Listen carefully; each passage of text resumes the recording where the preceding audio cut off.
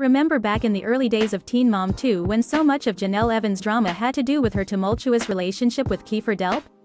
Man, who would have thought that entire mess could ever be referred to as the good old days? For all of the arrests and the drug use, he really did seem to care about her, and she never claimed that he was abusive, which is something that can't be said for any of the other guys she was with on the show. The bar, as they say, is in hell. Jenelle and Kieffer started dating in 2010, and while they broke up and got back together several times, they split for good in the fall of 2012.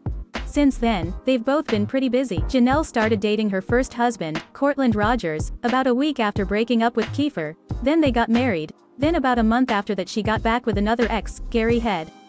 She flip-flopped between Gary and Courtland for a bit, then met Nathan Griffith and got pregnant with Kaiser not too long after that. As for Kieffer, we don't know as much about what he's been up to because, you know, he didn't have his own reality show. Last month, he was released once again, and since then, he's been reconnecting with Teen Mom 2 fans on Twitter. And believe it or not, it seems like he's still got some feelings for his old flame. Kieffer somehow saw the tweet, and not only did he see it, but he felt moved to respond to all UN. As need to stop hatin' on ma bitch fr she up there doing her thug thizzle, he take as much time with that as you need. Ready? What in the world is that? Is that honestly Kieffer Delp referring to Jenelle Evans as ma bitch in the year 2021?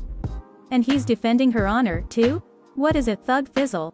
This one single tweet raises so many questions, but if you can even stand it, this isn't even the first time he's tweeted about her since he's been a free man. When he saw someone make fun of her recent weight gain, going as low as to call her pork Nelly, he replied, "You shouldn't talk about other human beings like that."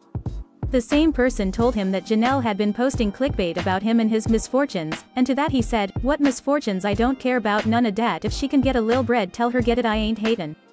And when someone else argued that she doesn't deserve that bread, Kieffer wrote, "She seems to be doing fine. Someone doesn't always have to be doing bad for someone to be doing good, ya dig." Like we said earlier, their relationship was definitely a disaster, but it's still oddly nice to see him defending her, isn't it? What won't be so nice, we're sure, is David reacting to this. But until then, let's just enjoy this while we can, okay?